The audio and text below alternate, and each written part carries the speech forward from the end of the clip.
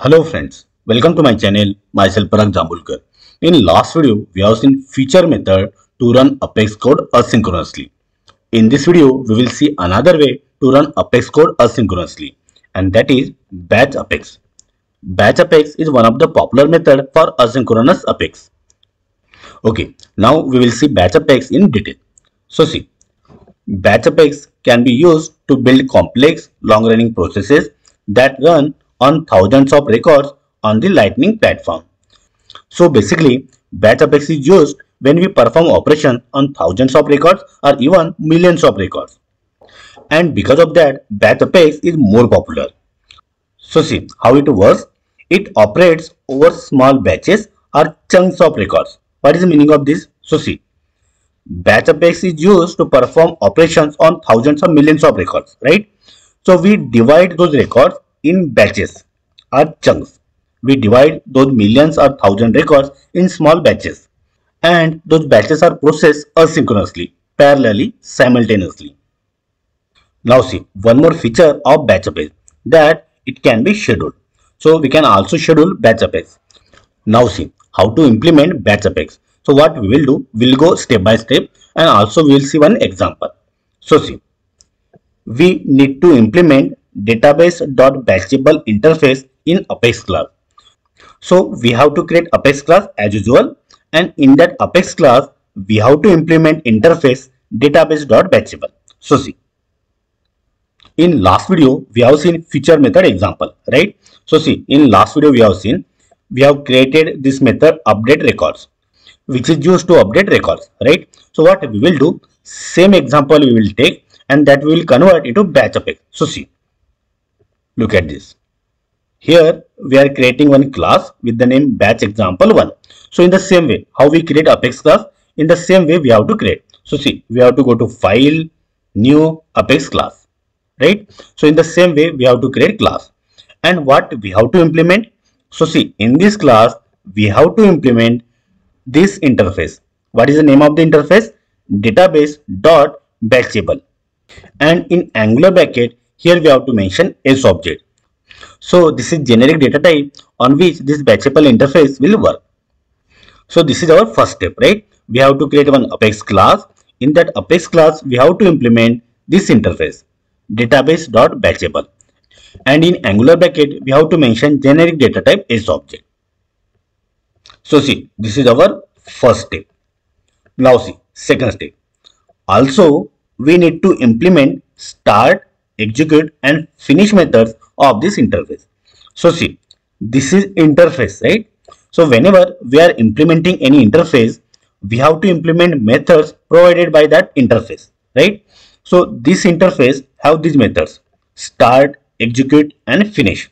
So all these methods we have to implement like this. Here you can see start method, execute method and finish method.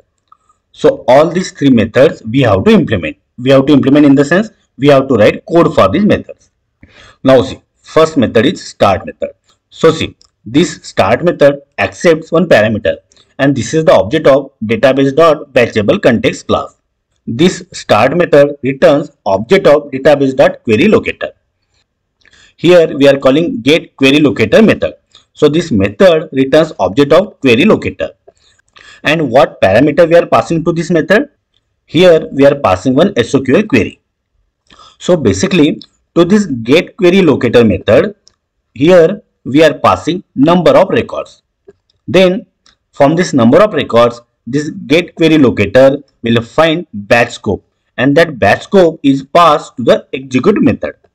So see, to this get query locator method, we are passing one SQL query, right? So this query indicates batch scope.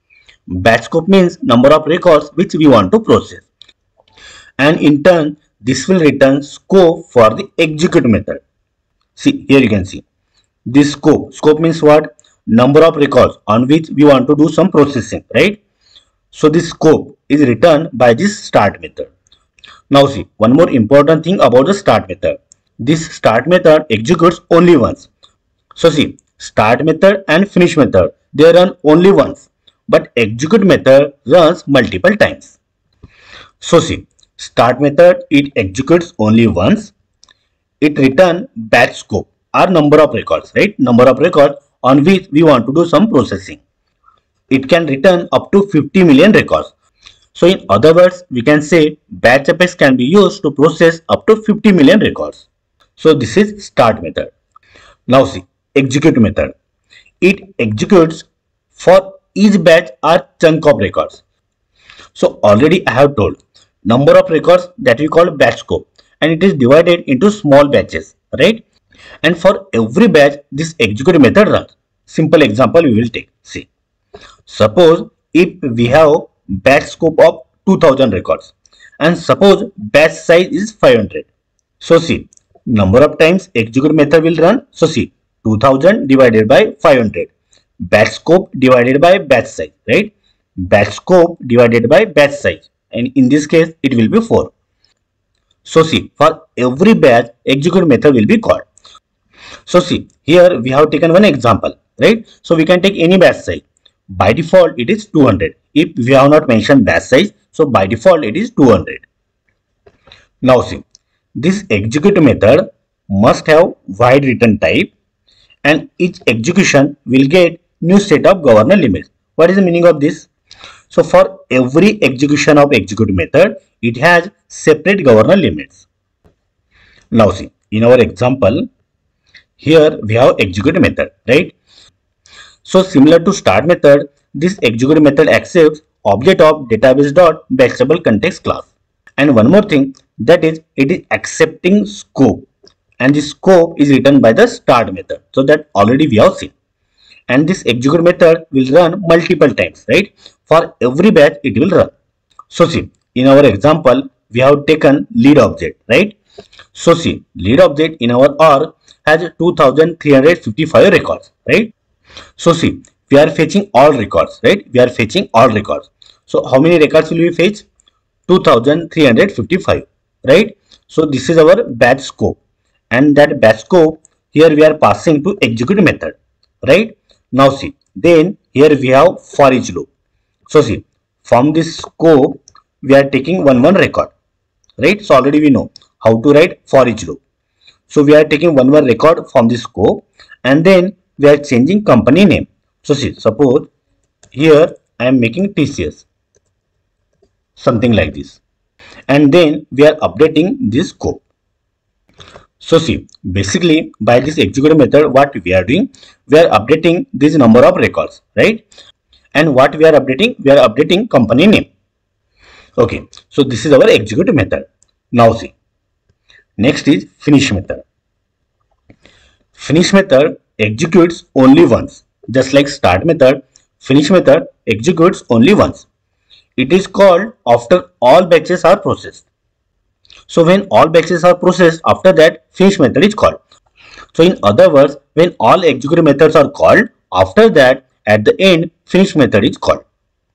Finish method can be used for the post processing. So whatever the action that we want to take after processing all batches, so that action we can take in finish method. For example, see, suppose we want to show some message, or if we want to inform user by mail, so that can be done in finish method. So see, in our example, so here we have written finish method, right? So just like start method and execute method, finish method accepts object of database.batchable context. This finish method has return type void, and whatever the action that we want to take after processing all batches, so that statements here we can mention. So here you can see we have implemented all three methods of database.batchable interface, right? So three methods are start, execute and finish. Start and finish methods run only once, while execute method runs multiple times. Now see, to run batch Apex in anonymous window, here we have to call execute batch method. This method belongs to database class. So see, by using this database class, we have to call this static method execute batch.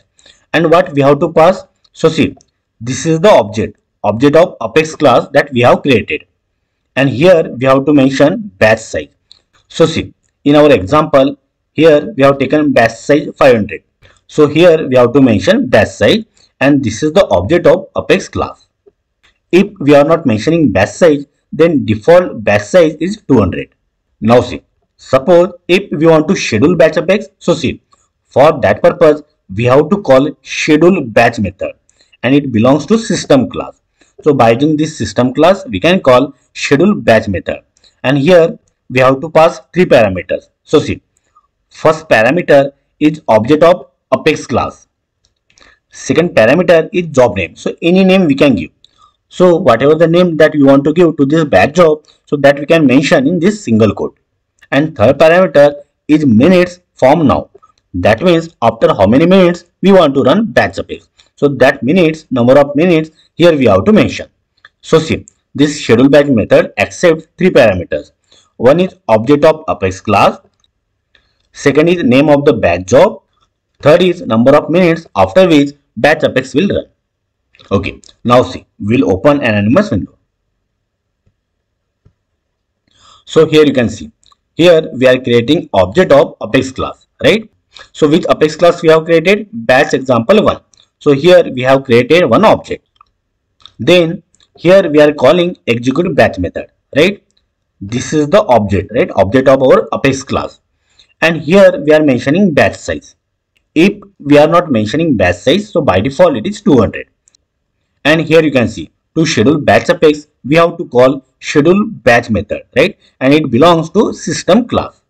And here we have to pass three parameters: name of the object, batch name, and number of minutes after which batch Apex will run. Okay, now see, we will close it. So see, in lead object we'll refresh it. Okay, so currently company name is PICT, right? So what we will do, we will change company name to TCS. Okay, one more thing that we will do, we will clear this log. So see, what we will do, debug clear log panel. Okay, so see, log is clear, right? Okay, again we'll go to anonymous window. Okay, now see, we don't want to schedule, so what we will do, we will comment this. Okay, now see, we will click on execute button. So here you can see our number of records are divided into batches and those batches are processed separately. Here you can see. Okay, now see, so what we have done, we are changing company name to TCS, right? So previously it was PICT, right? Now we will click on refresh grid. So here you can see company name is changed to TCS. So in this way we can write program code for the batch Apex. This program code and this Word file I will share in my Udemy course. You can download it from the resources. Okay, so we will meet in next video. Thank you.